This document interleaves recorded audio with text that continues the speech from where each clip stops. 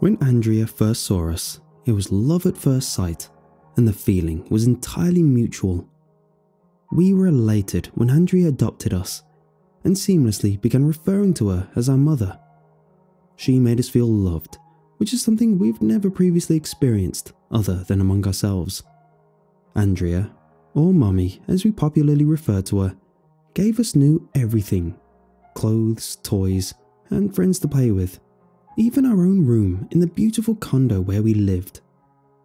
Her friends always made a big fuss over us whenever they visited, complimenting on how cute we looked in our matching outfits.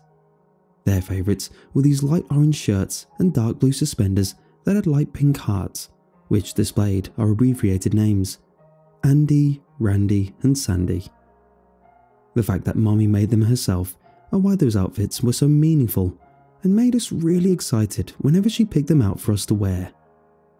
We especially enjoyed when any of Mommy's friends came over with kids our own age.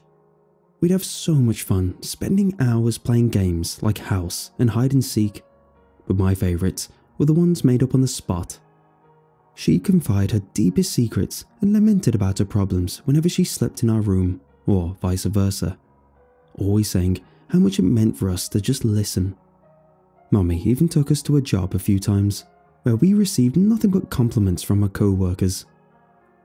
We grew extremely attached to Andrea during those first few months, and knew Mommy's sentiments were the same.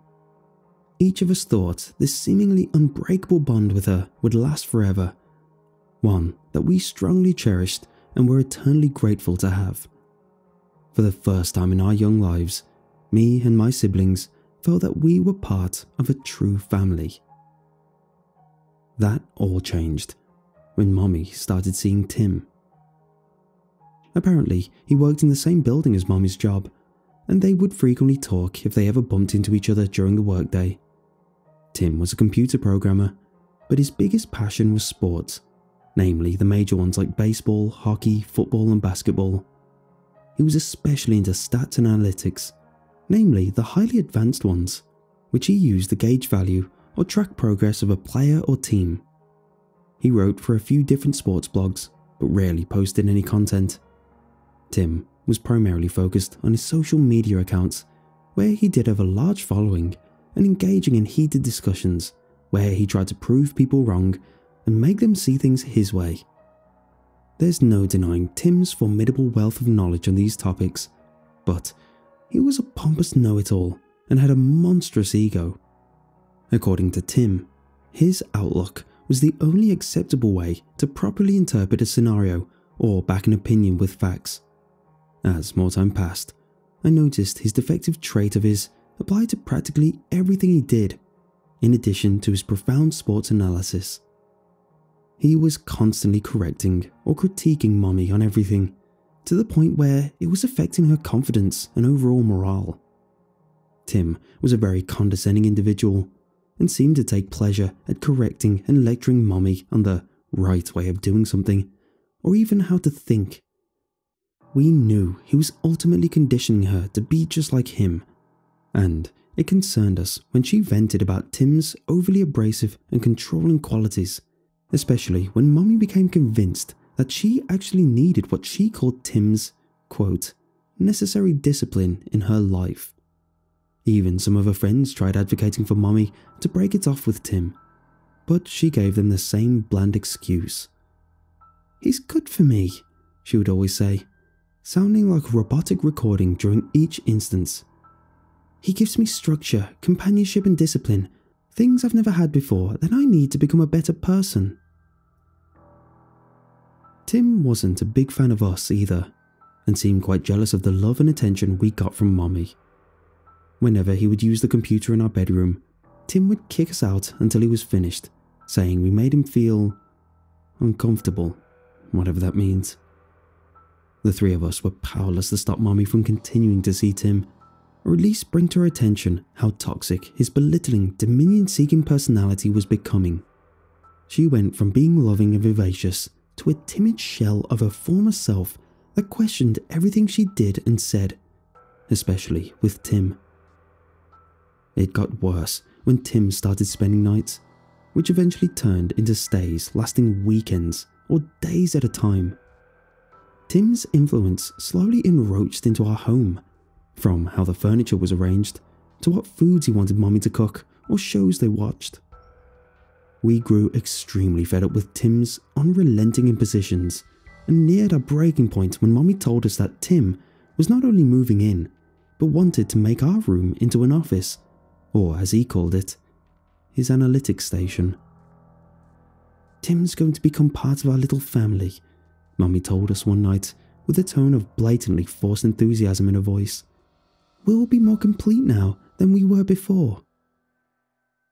We brandished our smiles when Mommy relayed the news to us, but were boiling with anger and concern on the inside. All three of us could tell, just by looking in Mommy's eyes, that deep down, she didn't want Tim moving into our home. Their relationship took such a toll on her that Mommy genuinely felt she actually needed Tim to function in all aspects in life. We decided to act when he brutally berated Mommy one night after she reorganized the linen closet but missed one minor detail among Tim's specific convoluted instructions. She locked herself in our room where we tried soothing her as she held us tightly, during which Tim continued lecturing her from the other side of the door. What repulsed me the most were the petty apology acts Tim would pull whenever they fought that won Mommy over every single time. He was breaking our Mommy if she wasn't already in shambles. Considering how warm, giving and personable Mommy was, seeing her treated this way, while those lovable aspects about her slowly deteriorated, was overwhelmingly objectionable. That was when we decided to get rid of Tim by any means necessary. All we needed was for him to give us an opening. Me and my siblings formulated a plan and gathered the materials we needed for its implementation: a roller skate from Mummy's days playing roller hockey, and a kitchen knife. All we had to do then was wait for our chance. It came one day when Mommy left to run some errands after quadruple checking with Tim that everything she had listed was accurate. Once she left, Tim put some boxes of his belongings into our room and smirked as he walked up to the three of us. "Enjoy it while it's still yours. By the end of the month, this room is going to be my domain," Tim said arrogantly, his face scrunching when he put special emphasis on the words "my" as he spoke in his deep, nasally voice. "You'll be more out of the way, wherever I wind up putting you three." Everything about Tim was always excruciatingly unbearable at that moment. It took every ounce of self-restraint I had from smashing that enormous beak-like nose. Just looking at Tim sent my mind into a frenzy. He had this thin face with a curved narrow chin, large cheekbones, and a massive nose that seemed 2 sizes too big for his head. He wore black framed glasses over his small light green eyes, always had some sort of sports hat covering his short dark greyish brown hair, and had this exasperating habit of constantly keeping his mouth tightly parted, revealing his row of yellowish white teeth. Simply put, he had an extraordinarily punchable face, one I spent nights on end pondering how someone as smart and bright as Mommy could have taken such a liking. With a slight snort, Tim laughed at his own words as he left our room and sat in the den. Our bedroom was located directly across, which gave us a clear view of Tim. He kept flipping between a few different games and frantically typing on his laptop, most likely making a slew of social media posts that coincided with whatever he was watching. Tim was consumed with his pretend life as a wannabe pro sports analyst, so we knew he wouldn't notice when we dispersed to put our plan into motion. While Sandra entered the kitchen to make the distraction, I retrieved the knife we previously concealed in between the mattress and box spring. Randall took the roller skate and hid in the hallway closet, which was about halfway between the den and kitchen. I remained in the bedroom and would emerge when Tim responded to the impending crash. Sandra did just what she promised and pushed over the glass vase sitting on the kitchen table. It made a loud shatter that instantly got Tim's attention, who shot upright and asked what the hell that sound was out loud to himself.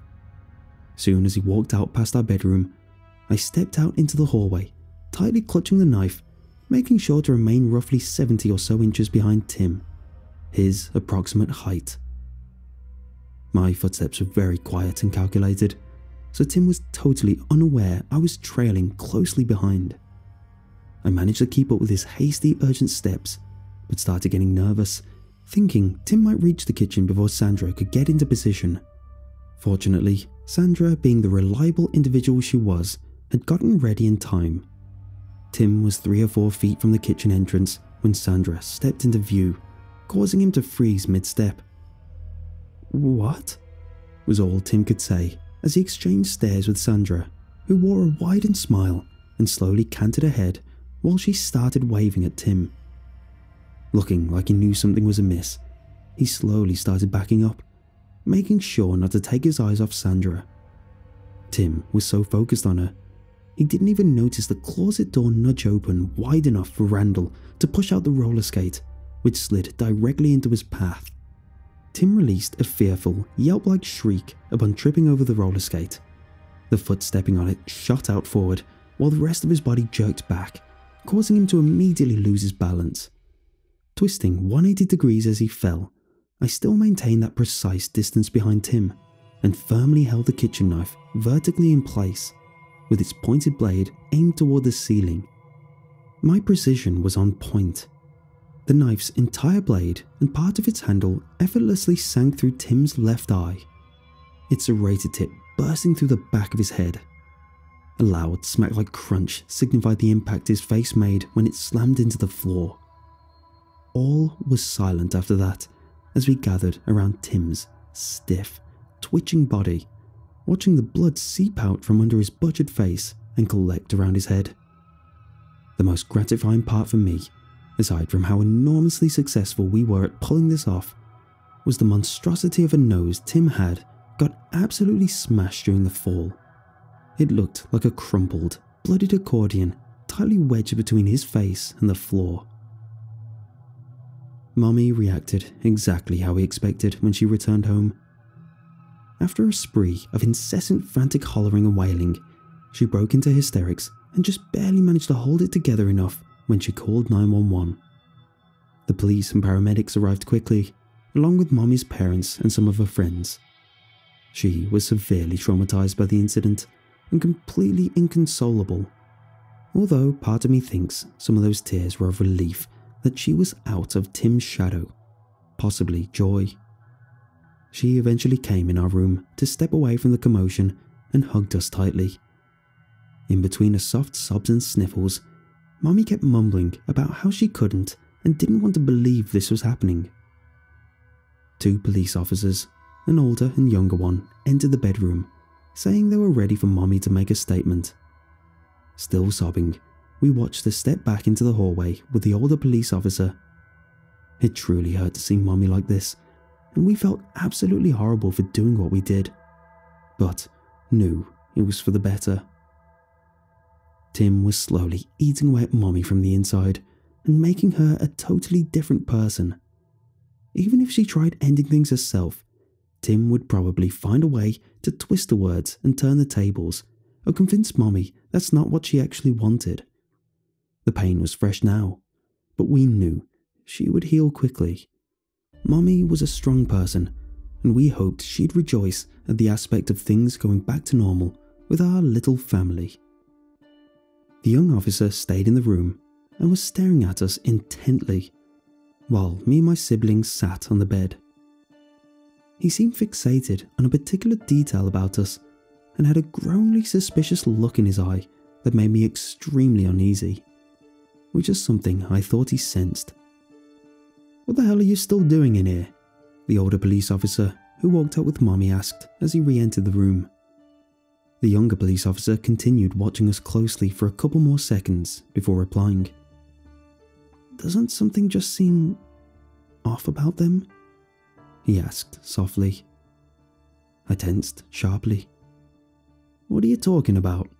the older police officer asked out loud, seeming irritated at what his colleague was saying. "I don't know," the younger officer said, squinting as he leaned in closer, making me increasingly convinced we were about to be compromised. I can't quite put my finger on it. The older officer looked like he quickly ran out of patience and hastily started guiding the young officer back towards the door, which filled me with relief. I nearly chuckled when I heard what the older police officer said to his younger colleague as they left the room.